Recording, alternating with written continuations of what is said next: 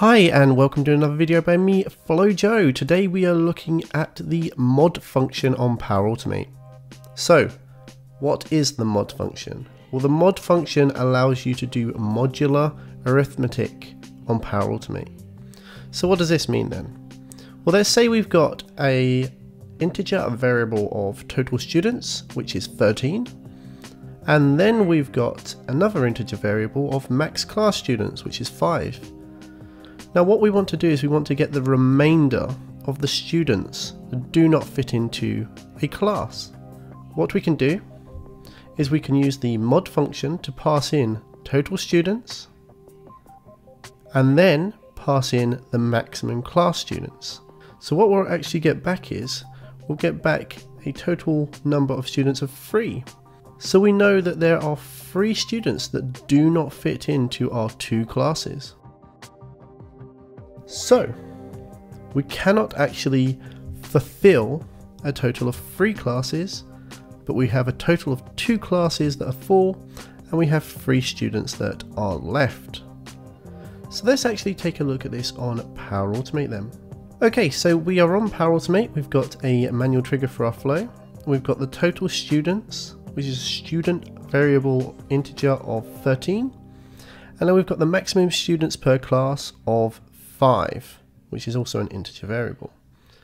We are then getting the remaining students that do not max out one of our classes.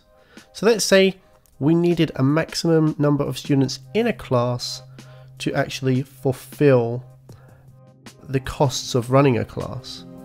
Well, in this instance we're going to use the mod function and pass in the students variable, and then we're going to pass in the class maximum students variable so that we can divide the number of students between the classes and get the remaining students that would not fulfill our current requirements of having a maximum class.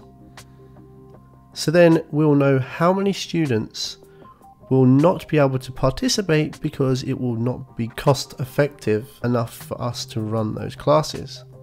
So let's actually take a look at this in action then. Let's just run the flow. Okay, so we've run the flow, we've assigned both of our integers, and we get a remainder of 3. Now what happens then is we have 13, we divide that by 5, and then we just return the remaining amount, which is 3. Because 5 goes into 13 twice, and then we get the remainder, which is 3. And that is how we use the mod function on PowerAutomate.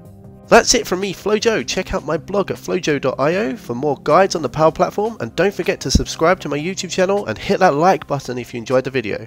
Thanks for watching.